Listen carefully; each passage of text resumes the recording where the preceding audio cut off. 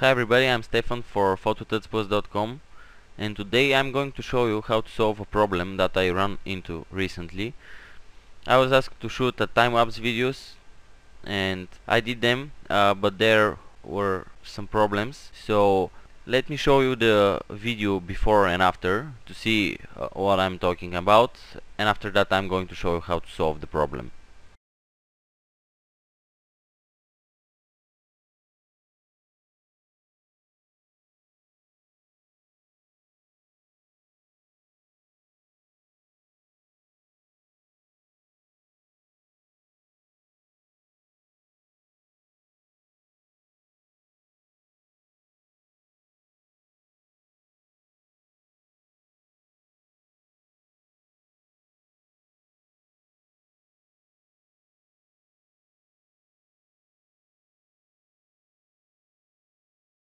As you can see, there are a lot of birds and bugs and planes on the time lapse, and this doesn't look very good. So here is the image with a bird on it, and we want to clean it.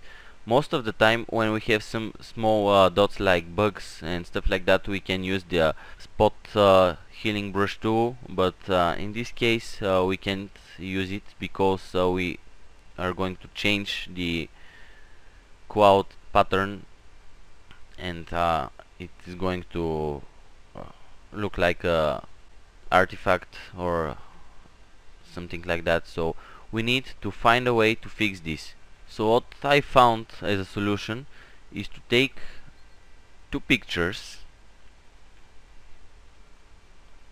the picture with the bird and the picture before the picture with the bird, and I shot the time lapse with an interval of 6 seconds, and now I'm going to take this clean shot here and drop it right here on top of the bird shot. And as you can see, there are difference between the two images. So I'm going to change the blending mode from normal to difference. It's off the screen, but it's right there. So if we change it to difference, you can see how the image look like. And if we select the top one, and let's zoom in here, and using the arrow keys just move it until we match the part around the bird. The rest of the image doesn't matter. We are only interested in the part around the bird. So we need to get as much as we can in black color. This means that the pattern matches the bottom image, and this is the best we can get so far. So let's change the blending mode to normal again.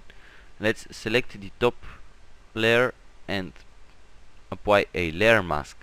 Select the layer mask and hit Ctrl I to invert it, and now select the brush, and using a white color just paint out the bird, and look what happens.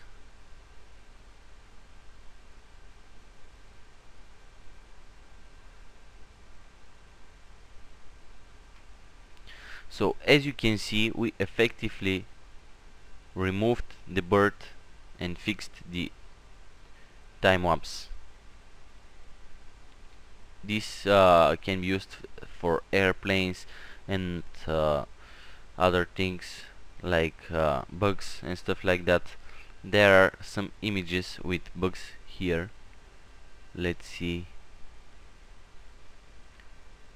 As you can see, this is a bird far away in the distance, and most of the time we can fix this using the spot healing brush tool. So let's try this here.